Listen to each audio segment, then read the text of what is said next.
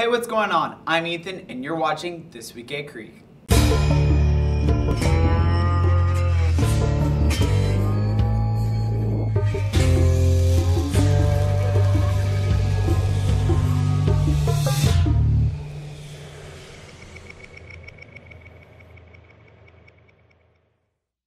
With guys and girls basketball making playoffs, let's hear from Zach, who has more from Cougar Sports.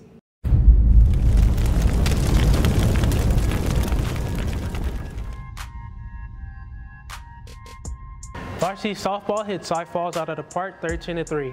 Delaney Moreno took home the win while only giving up 4 hits and striking out 6 batters. Madison Swore led all hitters with 3 hits and 2 RBIs. Janiyah Thomas, Delaney Moreno, Jordan Pino, and Jess Schumann all collected 2 hits each. Janiyah started off the hitting streak with an inside the park home run and scored 3 runs, and Delaney followed up with 2 triples and 3 runs. Jordan was up next, scoring 2 runs and 3 RBIs. Jess got in on the action, driving in 2 runs and scored a run. And to finish it off, Madison Battle scored 3 runs to bring the total to 13. The Lady Cougars play tonight against Jersey Village at home at 6 p.m. Come check them out and see if they strike out the Lady Falcons. The best part is basically playing with my teammates because they're really actually fun and just enjoying the game. My brother used to play, so I used to play with him when we were younger. We used to play outside and like shoot around. We had a basketball thing outside or whatever. And yeah, I just got inspired by him. I mean, I look at the positive side, like what did I do good, like what did I do, and what we can work on to get to a point of not losing, you know? I think I brought that beast mentality, not that soft thing everybody else, you know. I just think I'm a very strong person, I'm just a beast, you know. The Lady Cougars win nuclear this past Monday, leveling Lamar 91-22. The game was over before halftime as the Cougs only gave up 9 points in the half, including 3 points in the second quarter. Rory Harmon was radioactive, reaching 2,000 career points, 500 rebounds, 500 assists, and 500 steals. The girls have been a dominating force all season with a high-powered offense and an equally smothering defense as they have proven they are the most unstoppable team in the nation. Violence is never the answer. Here are some ways to avoid it. If you and another student are getting into a verbal altercation, please avoid any conflict by walking away and not stirring any more negative reactions. If 2 other students are arguing with each other, get a teacher or AP to help mediate the conflict.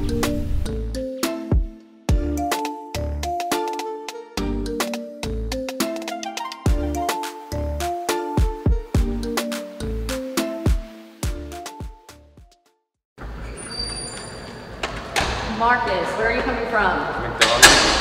You're not allowed to leave campus for lunch. I thought we were allowed to. No, and where's your ID? I don't have it. All right, come with me, come on. Hey, excuse me, young man. We can't be in the hallways during your lunch. If you want to access the library, you have to make sure you have a pass.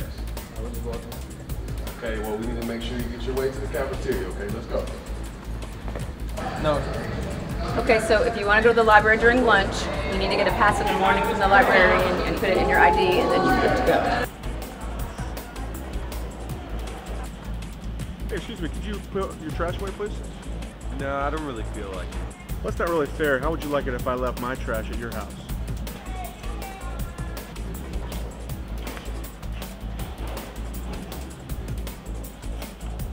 Let's see how dress code is enforced on campus. Safety is the #1 priority at Cypress Creek High School. Dress code plays a huge role in safety. So the whole point of dress code is to not be distracting to others in the learning environment. Boys, if we can see, if you're sagging, we can see your underwear. I mean, we don't want to see that. That's distracting. Also, the hoodies and caps and do-rags and all that stuff, you can't wear those. And one reason for that is we can't tell who people are on video. When we're looking to see things that are going on in halls, we can't tell, we can't identify people, and so that's an issue, a safety concern. Most of the time, if we notice someone out of dress code, if they can fix it, they can just go back to class. If they can't fix it or refuse to fix it, then they're going to sit in DMC until they can fix it. As an art teacher, I believe that students violate dress code because it's a form of self-expression. It's an opportunity to be unique, to be different. When I was in school, coloring your hair purple or pink was prohibited.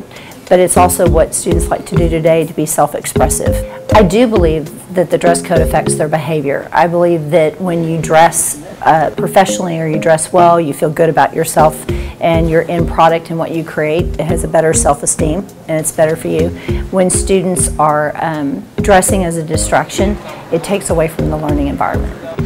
Slides during gym would be an inappropriate footwear based on the fact that you could roll your ankle, hurt yourself doing other endeavors. The overall dress code for everybody, again, if you're at Google making $1 million, you'll wear your ID, but it's hard to wear your ID in school. So it doesn't make sense. Backpacks for me is no big deal. First off, most of you don't do homework anyway, so you just carry around your stuff. So the simple fact that they're clear, who cares? Confidence and safety are some of the ways dress code can ensure student success. I'm Marcus for Cougar Production. Smells like something's going on in the Creek Kitchen. Let's go check it out. Hey guys, this is Creek's Kitchen, and today we have... Hi, I'm Sarah Braun. I'm going to help make blueberry pancakes with a blueberry sauce on top today. Alright. And we're going to start by making our blueberry sauce. So we're going to do, we have just a small container of blueberries. Y'all can do however much you want. We're going to do about half the container into the pot. That's half, yeah. Okay. And then we're going to add just a little bit of lemon juice. It helps kind of freshen up the sauce a little bit. Just a little sprinkle works. And then this part is kind of however you want to do it. We're going to start with about 4 spoonfuls of sugar. You can do however much or little you want. We're probably going to end up adding more later, but for now, this would be a good start. We're going to do 1 tablespoon of cornstarch. Actually, 1 teaspoon, sorry. Jared, do you want to turn on our hot plate and start that going? What heat? Probably medium. Right. We can adjust it later. And then you can put the pot right on it, and it'll sit there and heat up. Put the lid down, yeah. I don't like that that's still too.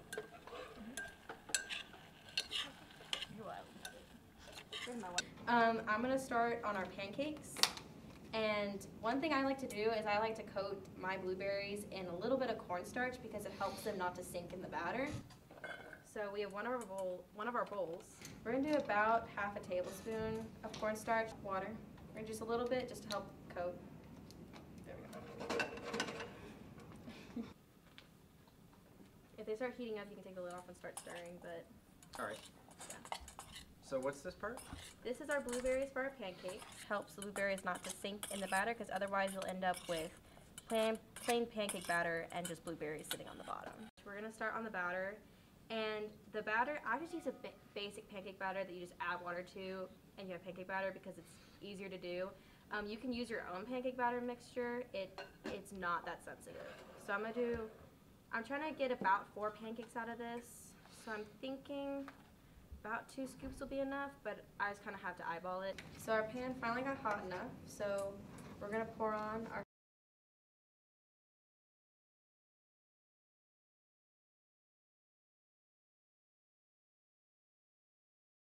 So these are our blueberry pancakes, courtesy of Sarah Braun.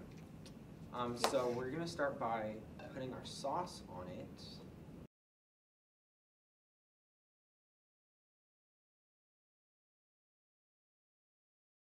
Okay.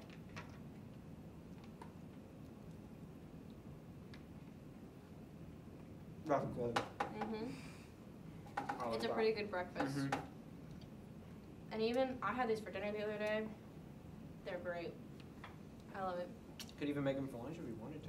Honestly, any day, time of the day. Alright. So I'm going to finish up. Ready, Olivia? You can finish now. So, how are we going to really close up? Everyone do? Thank you for watching. This was Creek's Kitchen.